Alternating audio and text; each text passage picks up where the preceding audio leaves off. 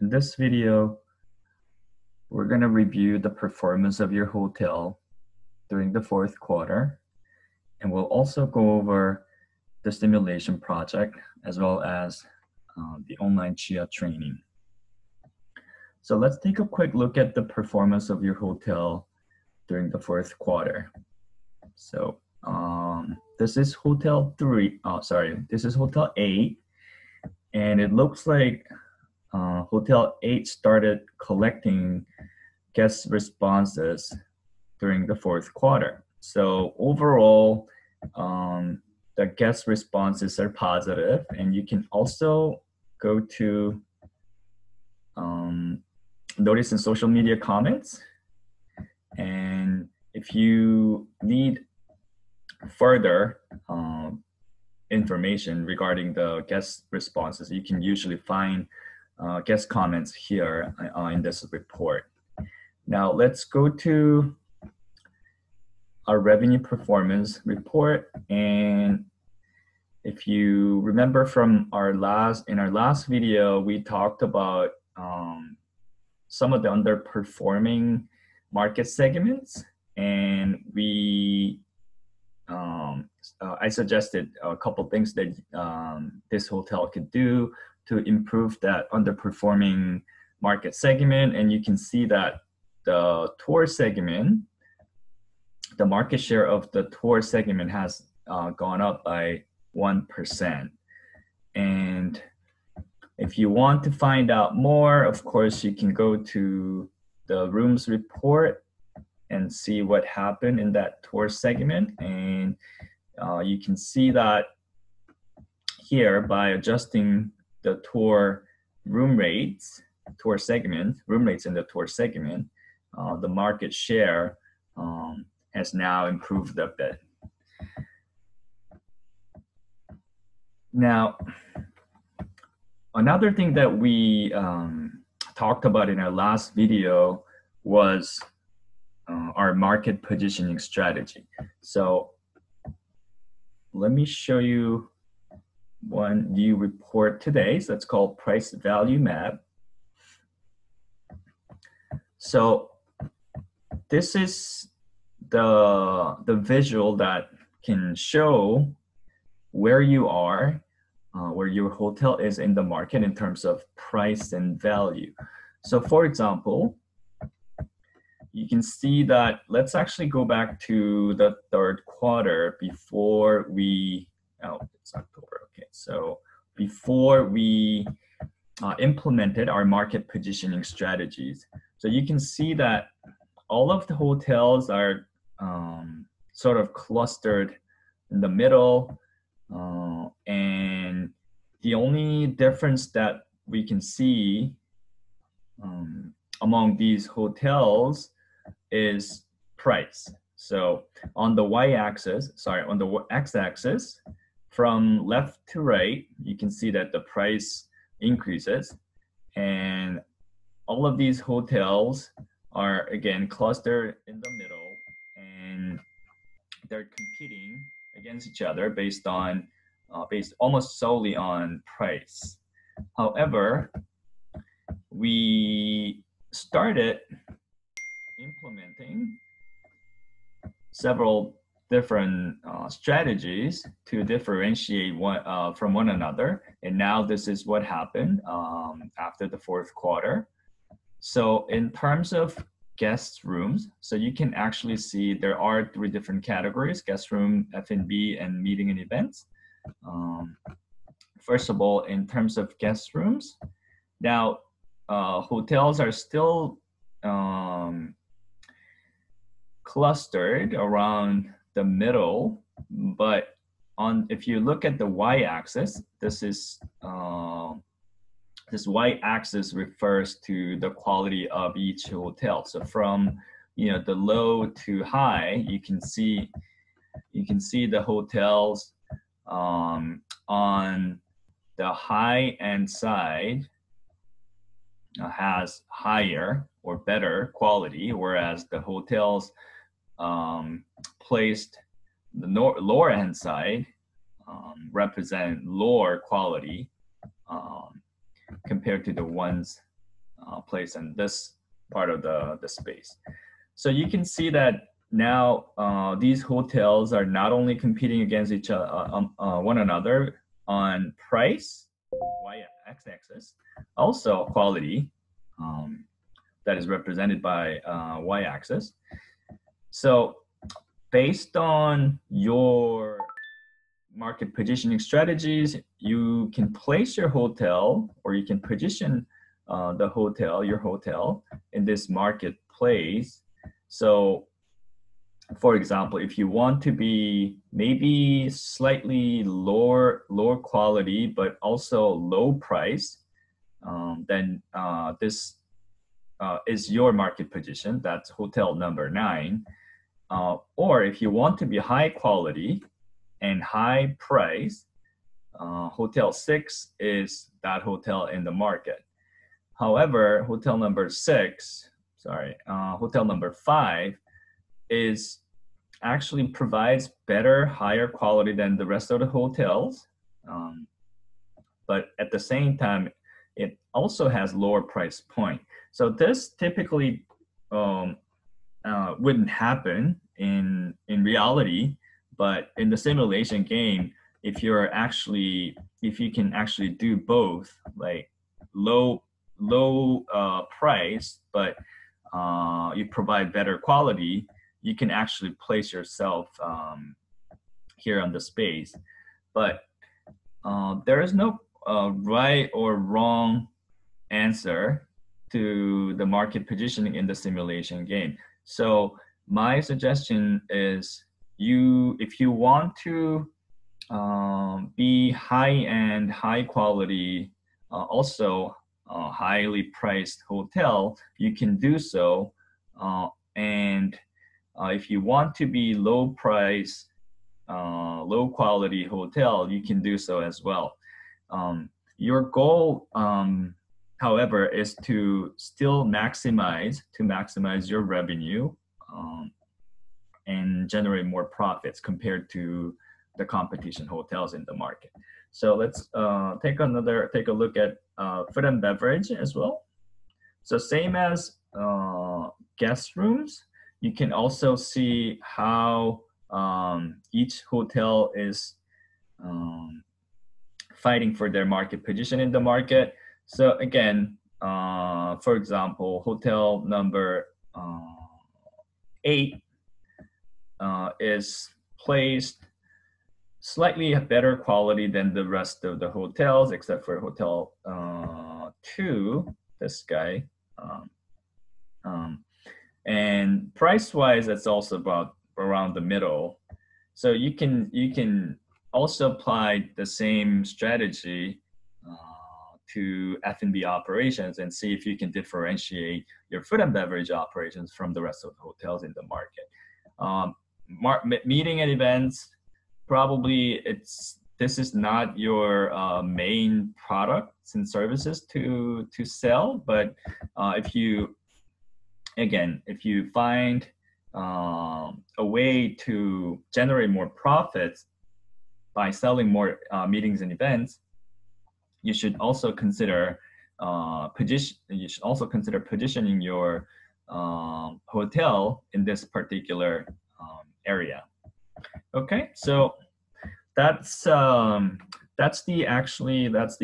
end of this practice event. So we will end this practice round here, but at the same time we will start the actual competition round after this round. So let me show you real quick.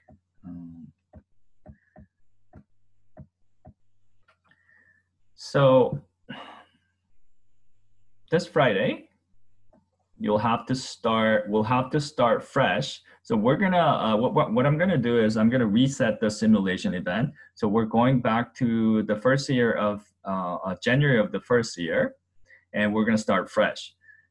So for this simulation project, just like what you did in the practice event, you will have to run your hotel against your competition hotels in the simulation game, and your goal would be to maximize your profits or revenues. So this report is due by 5 p.m. May 6th, and here's a basic guideline for you to get started. Again, we in the practice event, we tried different things to see how you can effectively and profitably operate your hotel. But for this project, before you implement all those strategies, I would like you to identify your goal first. Of course, your goal would be to maximize your revenue. And then you will create appropriate strategies to achieve your goal. So you should also consider your market positioning strategy here, so that you have to decide whether you want to be a high-end hotel or lower-end hotel, or hotels that are different from the rest of the hotels in the market. And also, once you create your market positioning strategy and other strategies to achieve your goal, you need to develop your objectives. So these are more specific goals for your hotel. Now, once you establish your goals, strategies, and objectives, then now you can go ahead and start implementing your strategies. And as we move forward, I want you to submit a quarterly report.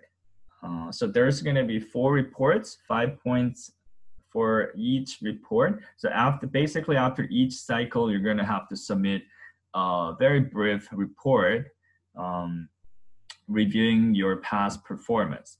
So let me scroll down here. So this is the simulation schedule for your simulation event. So we will have 4 cycles, just like the practice event. And this is the specific date and time. These are the specific dates and times for each cycle. So after each cycle, you will have to generate a performance evaluation report. So this is called, that's called quarterly report. And here are some examples for that quarterly report. So it looks something like this. So what I like you to do is, after each cycle, every time you make new changes to improve your performance, you will have a lot to talk about. But I like you to summarize your performance, the review of your performance, and make it into very simple 3 statements like this. So for example, if you change your room rate in the bar standard segment based on the review of the data, so let's say you found 3% decrease in the standard market segment, and you've reviewed the past data to make appropriate decision to improve that particular market segment. So for example, you lower your room rate by 5% and to compete against other hotels' pricing, and then as a result, maybe you'll have some improvement in that market segment. So if you find 6% increase, that's what you're gonna say in your quarterly report. Another example would be same thing, but maybe it has something to do with the channel management. So maybe you saw more demand through OTA channel. And so to respond to that increased demand on the OTA channel, you decide to sell more rooms through that channel. So you lower the room rates. Either you lower the room rates or you push more rooms through that particular channel, and as a result, maybe you ended up selling more. But you could end up selling less too.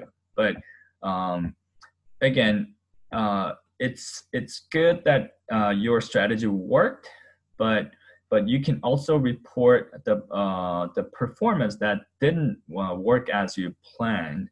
So either way is fine. The purpose of this report is for you to locate the data and evaluate that data, and then based on your data analysis, you will have to interpret what actually happened. So that's the purpose of this quarterly report. And here are some examples that you can use to write your performance, the quarterly report after each cycle. Now,